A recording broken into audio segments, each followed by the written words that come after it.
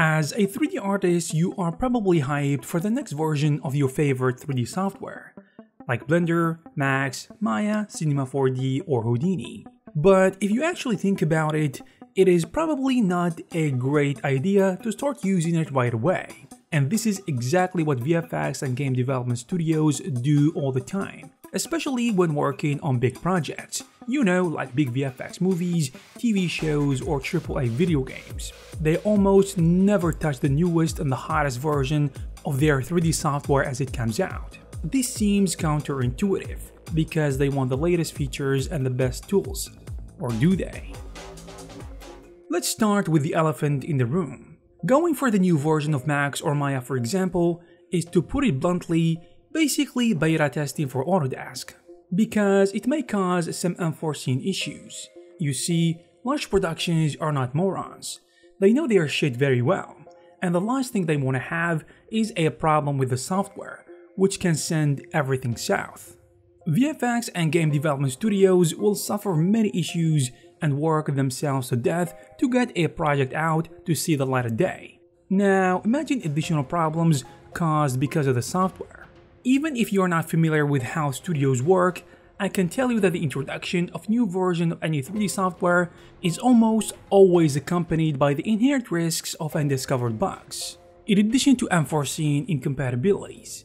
If you ask someone in the industry, they will let you know how things really work. However, on the other hand, in a smaller setting like indie game development studios or small VFX shops, such issues might cause minor disruptions or easily manageable challenges. However, when you look at a big company, even a minor software glitch can escalate into hours or days of lost work, multiplying costs and delaying projects' timelines. And this is the last thing you want if you are in charge. I would also add, older versions of 3D software, having been in the market for a while, have generally undergone rigorous real-world testing by a vast user base. Now, imagine tens of thousands of 3D artists around the world reporting on bugs and stuff. This continuous usage and feedback loop allows software developers like Autodesk or SideEffects to release patches and fixes, ironing out any major issues over time. But believe it or not, this is not even the most significant reason. There are even other major problems with upgrading to a newer version of a 3D software. This might not occur to you, but it is common for big productions. For example, some old and long-running shows or video game projects require using the same version for the sake of keeping everything working properly, from render engines, 3D assets, animations, and so on. Such projects can span over several years, from inception to final delivery. And from what I can see, over these lengthy periods, the technology landscape can shift to a certain extent, which makes it hard to keep constantly jumping for the next update on a regular basis. However, once a studio commits to a specific version of a 3D software for a project, let's just say a 2021 or a 2022 version, there is often a strong incentive to stick with that choice until the project's completion. For example, the Santa Monica Studios started working on the new God of War game in 2013 and finished it around 2018 in a span of 5 years. So I think it is a good idea for them to stick, for example, with the 2013 version till the production is finished. And I think this is more evident in, for example, game engines. Imagine you have to change the game engine mid-production. Personally, I don't see this happening. And the same, I think, can be said about TV shows, which can take years to finish. I mean all the seasons. As one artist working in the industry said, a studio will maintain use of a version of Maya way longer than would seem prudent in seasonal episodic CG work. We ended up staying on Maya 2015, I think, with an ancient version of RenderMan for 3 years on one project, because there were well over 1,000 assets all working and tested that way. So it is a lot of labor to open, test, and resave all those assets for no appreciable visual benefit.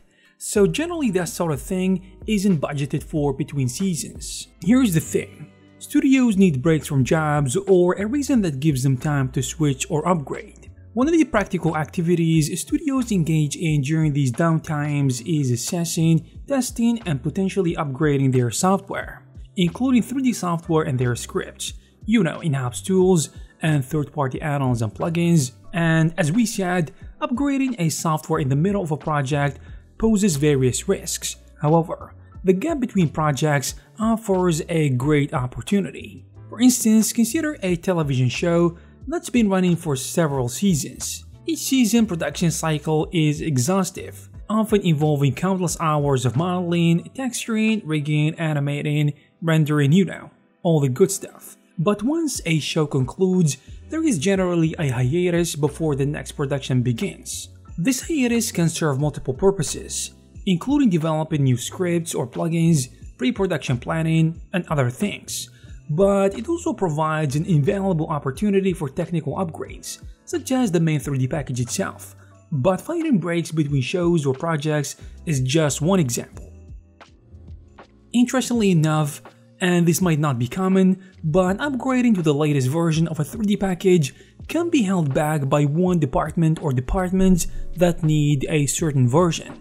You see, in a VFX studio, for example, the production pipeline is a complex orchestra of multiple departments, each specializing in different aspects of the visual effects process, from concept art to modeling, rigging, animation, lighting, simulation, rendering, and so on. And each department relies on specific tools and software to execute their tasks efficiently, but some of them intersect. So a change or an adjustment in one department's software can send ripples through the entire pipeline, potentially affecting the workflow of the entire production. Consider, for example, the relationship between the rigging and animation departments. If riggers create rigs that animators in the animation department don't have a version of the 3D software that can deal with the work of the rigging department, then things are not gonna work very smoothly. Another scenario can be the relationship between the simulation and the rendering departments. Simulation, whether they are fluids, cloth, or smoke, often generate vast amounts of data that are processed and interpreted by rendering software. And if the simulation department relies on a specific version of the software because of its unique simulation algorithms and stuff, then the rendering department must ensure that their tools can read, interpret, and render that simulation data accurately. So this means that nothing works without being perfectly in line with each other. And an upgrade in the rendering software that doesn't support the simulation data can cause problems or even render failure. And this is what VFX studios don't want. As one artist in the industry said, "In case of my workplace, which is relatively big, we are still on Houdini 17.5 because of render engine compatibility. The effects department easily switches between 17.5 and the new version when we need to, but for rendering, everything needs to be cached out and Houdini 17.5 compatible. I know the pipeline is being updated for 18.5, just in time for when Houdini 19 is being released. So yes, I'd say we are continuously behind." Now, from a completely different angle, one additional reason why I think studios don't upgrade so fast and why they are constantly behind is because of render farms and other services, which I think don't upgrade to the newest version fast enough. The point is, if you have work to do, you don't want to put yourself in a position where you don't have leverage. Maybe I should say, where you don't have enough options, especially the options that you need to have. Me personally, I never use the latest version for working on my projects. First of all, due to compatibility with third-party add-ons and scripts, because I would say maybe 10 to 20% of third-party developers don't upgrade their add-ons and plugins fast enough for the newest and the hottest version.